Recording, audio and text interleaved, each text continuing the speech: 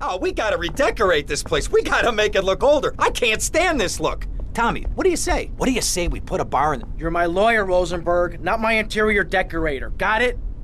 Listen to me. The time to take over this town is now. It's all out there waiting for us. We need to start seizing territory and let Vice City know we're the new players in town. You know what I'm saying? What you need is a legitimate front, Tommy. Real estate. It's never done me no harm. We need to start using some muscle, or we can kiss all that hard work goodbye. Local business know Diaz is dead, and they're refusing to pay protection. Oh, we could try bribery.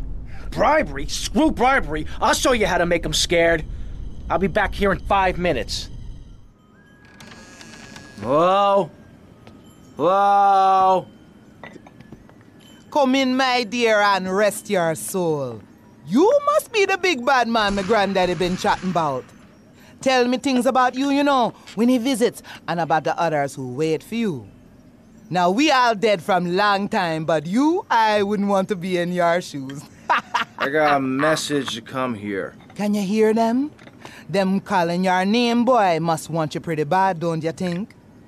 Now, you do old Auntie Pulea turn, and maybe she help you. Maybe she can give you a little juju after all of this.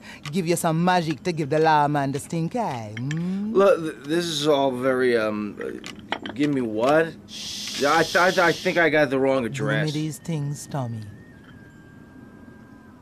The Cubans, nasty, proud foo-foos. Been making my lovely Haitian boys shake their heads. Now they told the policeman where me been stashing my powders. They think it drugs. Them stupid. Now be a good boy, Tommy, and go and get the powders for Auntie Poulet. Yeah, sure.